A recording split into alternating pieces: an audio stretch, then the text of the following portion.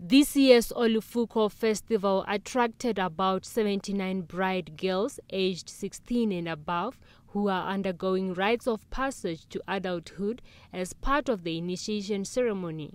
During the initiation process, the girls are taught to focus on their studies and resist any temptations of becoming sexually involved while they are still young.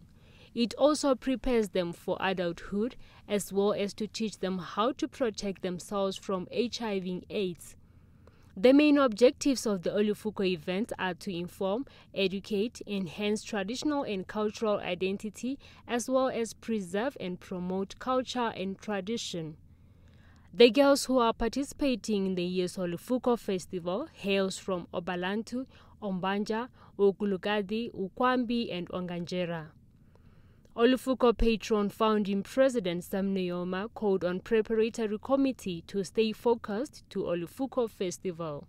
The objectives is to inform and educate the nation about the Olufuko rite of passage and other norms of practices which sustained our previous generations. Therefore, concerted efforts should be put in place to preserve the Olufuko Cultural Festival for posterity and to maintain it as a unique part of world cultural.